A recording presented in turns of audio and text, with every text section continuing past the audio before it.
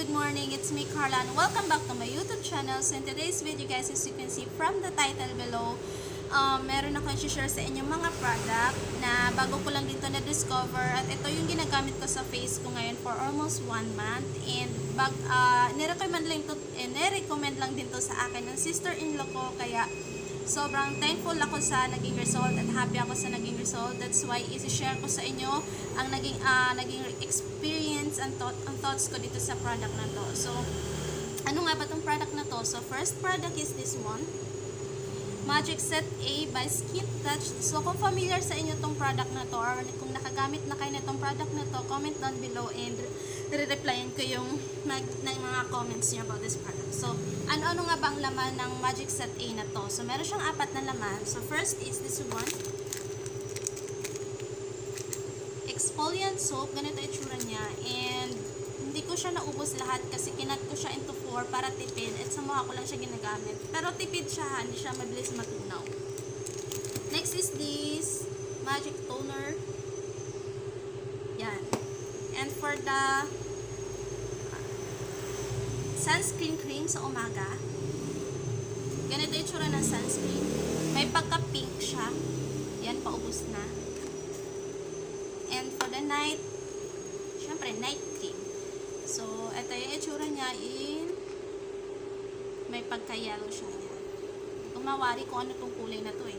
Pero parang yan. So, yan. So, sa box na to, sa likod ng box, meron siyang mga direction. Babasahin nyo lang dito kung paano siya gamitin. May reminder and what you should expect kapag gumamit ka ng Skintouch. So, sa orange exfoliant soap, ito yung sinasabon ko sa mukha. Kung kaya nyo ibabad sa mukha ng 2 to 3 minutes, pwede lang. Excuse. Ako kasi 1 minute lang and twice ko siyang sinasabon, pero parang 2 minute na rin yun. 2 minute nga. Hindi ko kasi siya kayang ibabad ng sobrang tagal kasi mahapdi siya, and first time ko palang gumamit ng mga acid soap, and kaya that's why parang nagda-doubt pa ako kasi natatakot ako na baka kung ano mangyari sa mukha ko kasi acid soap nga siya. Pero at the end naging okay yung result niya, kaya happy ako. And next is the toner. Lalagay nyo lang ulit siya sa pad.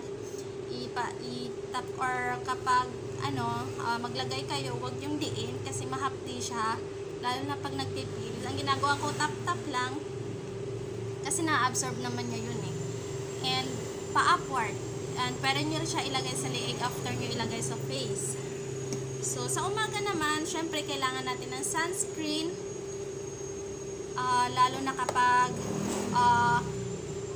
mainit or walang mang init or nasa loob ka man ng bahay or sa labas, sunscreen is very important. Alam niyo yun lahat. At yun nga, ang kinaganda dito sa sunscreen ng Skintouch is mataas yung kanyang SPF.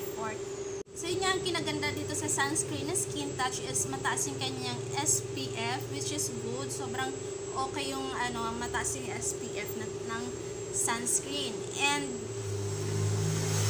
yeah, for the night cream naman, so ito yun. After mo ulit maghilamos ng sabon, maglalagay ko ulit ng toner and i-apply mo na tong night cream na to. So, ano nga ba yung naging experience ko sa paggamit ng product na to?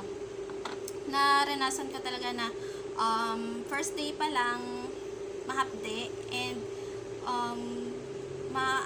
makati siya, pero wag mo siyang kakakamutin kasi parang magsusugat yung mukha mo kasi sensitive nga yung ating sensitive nga yung ating face. Then naranasan ko din na may mamumula ka talaga. So sasabihin nila para kang lasing, so ganun. Pero normal lang lahat yung mararamdaman mo kapag gumamit ka ng Skintouch. Then yun nga, nagtigyawat ako pero hindi siya marami. Pa isa-isa, padalaw-dalawa, pero the next day unti-unti siyang nawawala. And nagpipil ako, lalo na sa pagpipil, doon ako parang nahirapan or what. Kasi hindi naman ako sanay na merong nag-aano sa mukha ko. Siyempre, pumapasok ko araw-araw, marami akong kaharap na tao araw-araw, nakakahiya naman na parang nailang kasi hindi nga ako sanay. So, pero natatakpan naman siya ng foundation. Pero, kaya naman siyang i-carry kapag, kaya naman siyang dalhin kapag natakpan ng foundation. Then, the next day, habang unti-unti kong ginagamit yung, tuloy-tuloy kong ginagamit yung product na to, unti-unti din siya nawawala. And ito nga, lastly, makikita mo talaga yung result na unti-unti lang nagbabago yung face mo, nag-glow yung face mo, and ayun na yung naging result ng face ko. Mag-i-insert ako ng mga picture kung ano nga ba yung naging result ng paggamit ko ng Skintouch. And yeah, totoo talaga na alam mo yun, hindi ko na-expect na ganito yung maging result kasi yung alam mo yung pinapangarap ko magkaroon ng ma-achieve yung glass skin nga tinatawag nila. Lagi ko napapanood sa YouTube, mga gano'n na na-achieve nila yung glass skin, ano kayong mga ginagamit nila, ang mamahal naman yung mga ginagamit nila, hindi ko naman afford yun. So, dito sa Skintouch na to, parang sobrang natuwa at happy ako sa naging result kasi parang, yun nga, na-achieve ko yung tinatawag nila yung glass skin. Kita nyo ba? So, insert ako ng mga picture dito or dyan na nakikita ko yung bagong yung result ng paggamit ko ng Skintouch. And yeah, so okay din siya kasi ano na siya, DFA approved siya. 2019 lang yata na-approve siya ng DFA, which is okay siya, safe siyang gamitin, and yun yung pinakagaan ng loob ko kasi sa hindi nga ako sanay na gumamit ng mga ganito, parang nagda-doubt akong gumamit, pero yun nga, sabi sa akin DFA approved siya, which is okay yun, napalatag yung loob ko. And yeah, almost 1 month na akong gumagamit nito and patapos na ako sa set A. Kaya naman, magpuproceed ako sa set B. Meron siyang set A and set B ng Skintouch. So, i-unbox natin ngayon yung set B ng Skintouch and ipapakita ko sa inyo kung ano nga ba ang laman ng set B na yun. So, mag-start pa lang naman ako gamitin yung product na yun and gagawin ko siya ulit ng review kung ano nga ba yung maging result ng paggamit ko ng set B ng Skintouch. So, hi guys! So, ito na nga ang magic set B ng Skintouch. So, mag-unbox tayo ngayon ng set B ng Skintouch. So, ipapakita ko sa inyo kung ano nga ba ang itsura ng box niya. So, i-compare natin doon sa set A. So, ito yung set B. Ganito siya, ganyan. While ito yung set A, medyo manipis siya, and ito naman medyo makapal. So, bakit nga ba medyo makapal to compare dito? So, dito sa set A, sabi ko nga sa inyo kanina, 4 lang yung laman niya. Exfoliant soap, exfoliant toner, night cream, sunscreen cream. And while dito sa set B naman, meron siyang 5 na laman. So, ano-ano nga ba ang 5? Ano-ano nga ba ang laman ng set B na to? So, 5 yun na, 5. And dito sa box, meron siyang reminder, direction for use, and what you should expect kapag gumamit ka din ng set B nila. So, unbox na natin siya. Anyway, nakita ko na to. Pero unbox ko nga sa inyo. First, dun muna tayo sa soap niya. Lagi naman, dun tayo mag-umpisa. So, eto yung sabon ng set B ng Skintouch. So, kung napapansin nyo, colorful siya. Meron siyang white, may pink, may ano ba to, violet or orange. Compare dito sa set A niya is orange lang siya.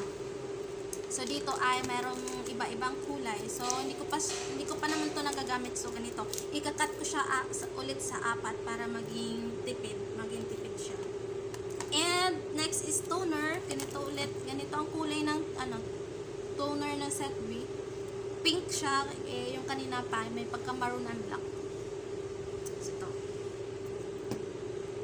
Next is the day cream, sunscreen ng set A and day cream ng set B. So, ang kagandahan din dito sa day cream nila is SPF 40 din siya, kaya mataas yung SPF niya. And, next is the night cream. So, ganito. And the collagen cream. So, ito yung dinagdag ng set B na wala sa set A. Meron siyang collagen cream ng anti-aging cream. So, ito yung dinagdag nila. So, papakita ko muna sa inyo yung itsura ng day cream nila. Ganito yung itsura niya. Ah, wow! Kita nyo ba yan? And, mabango. Mabango siya ha. So, yun nga, mabango siya. Yan, naamoy ko naman. Mabango talaga siya. And, wow, milky siya. Oh, ang ganda. So, ganito naman ang itsura ng night cream ng ayaw, set B. Uy, may takip. Yeah, kita nyo. White siya. Napakatik niya. Oh, messy. And last is the collagen cream. Ganito yung itsura niya. Same lang siya dun sa, halos same lang siya dun sa night cream ng set B. Mabango tong ano to yung day cream niya. Wait. So, yun nga, meron siyang 5 na laman compared dun sa set A. And, mas marami siya sa ano. So, ito yung direction for use. Babasahin nyo na lang dito sa likod. Kung paano gamitin yung sabon, same lang din sa set A. Ibababad nyo lang siya ng 2 to 3 minutes. Doon naman sa exfoliant toner niya, huwag nyo siyang i-rub ng madiin kasi tawag niyan, mahapdi nga. Same lang din sa set A.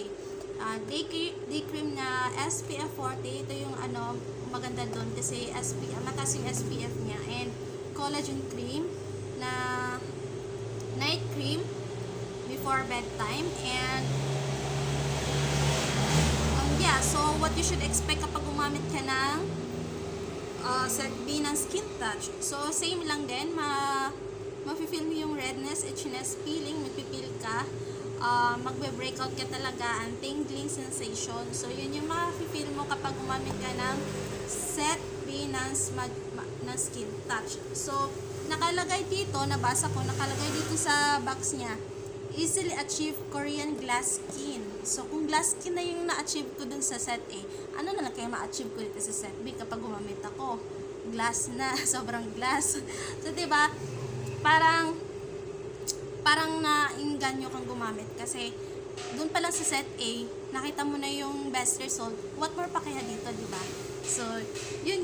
Kaya, kung ano man yung maging result ng paggamit ko dito sa set B ng Skintouch, gagawan ko siya ng review and isi-share ko sa inyo. Isi-share ko sa inyo kung ano yung maging thoughts ko, experience ko dito, and yung result ng paggamit ko dito. And yeah, tingin ko naman mas maging okay yung maging result nito kasi yun nga, DFA approve siya, and hindi na ako natatakot gumamit na itong set B nito kasi alam ko na yung magiging experience ko, which is na ano ko naman, kaya ko naman. And yeah, sana ma-achieve ko nga tong easily achieve. Sana ma-achieve ko nga tong Korean glass skin na nakalagay dito sa box na to. And gagawin ko siya ng review para sa inyo guys. Kung gusto nyo malaman ko ano yung result ng set B na to, i-share ko din sa inyo. And yeah, yun lang guys. Yun na yung unboxing ng Skintouch set B natin. So, kung gusto nyo mag-avail, alam nyo na, mag-comment lang kayo sa baba. Kasi may alam ako kung sino o kung saan bibili. Kung saan bibili ng mga product na to. And yeah, sobrang happy ako na na-share ko to sa inyo. And lalong-lalo na sa result ng Magic Set A. Dito pa lang sa Set A na to, kontento na ako sa result. What more pa kaya kung ano makita ko yung result ng Set B na to. So, abangan nyo yun guys. Gagawa ko ng review dito sa Set B na to and isi-share ko sa inyo ang naging experience ko. So, yun lang guys. And thank you so much for watching this video guys. And i-click nyo yung notification bell para always kayo updated sa mga videos ko. And give it a thumb up. And give it a thumb up if you did. And i-share nyo na rin sa mga friends nyo. And yeah guys, thank you so much for watching. Sana meron akong na-share ulit sa inyo na magandang videos. Magandang videos. And yeah, thank you so much for watching, and I'll see you in my next video. Bye!